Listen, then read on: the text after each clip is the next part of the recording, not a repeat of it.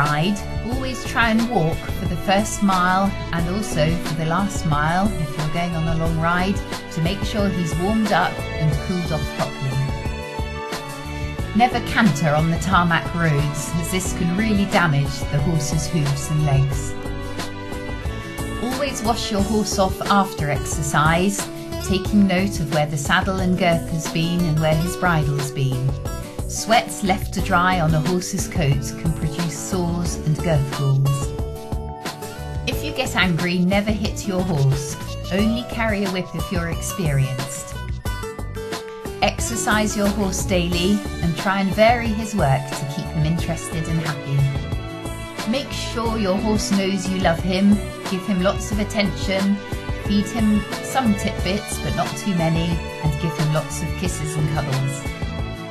If you're worried about your horse's health, don't take chances, phone up the vet and get professional advice.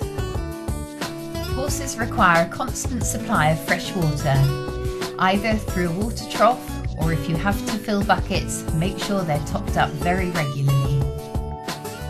If your horse is unable to be turned out, make sure that he has plenty of hay and high fibre forage to help keep him fit and healthy. Groom your horse on a daily basis to keep his coat clean and healthy, plus he really enjoys it as well.